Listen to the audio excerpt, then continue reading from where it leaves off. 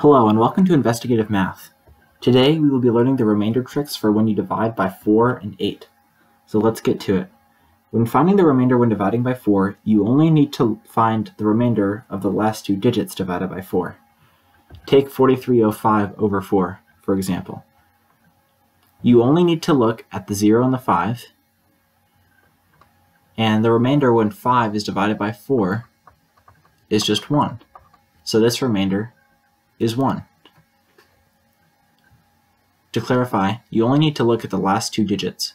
Don't even care about this 43, it doesn't matter. The next trick is basically the same, except instead of looking at the last two digits, we look at the last three digits.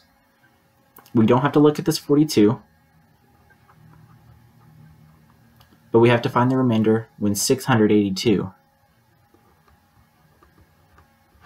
is divided by 8. On the number sense test, you would have to do this in your head, but for clarity, I'm going to do it by hand. So, 682 divided by 8. 8 goes into 68 8 times, with a remainder of 4. Bring down the 2. 8 goes into 42 5 times, with a remainder of 2. And so the remainder when 42,682 is divided by 8 is 2.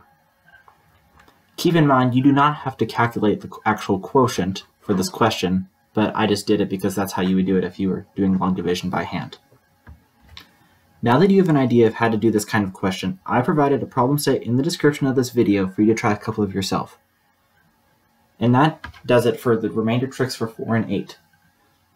If you need me to clarify anything for you, leave a comment and I will get back to you as soon as I can. If you enjoyed this video and found it informative, leave a like, and if you really loved it, make sure to subscribe. I'll see you later.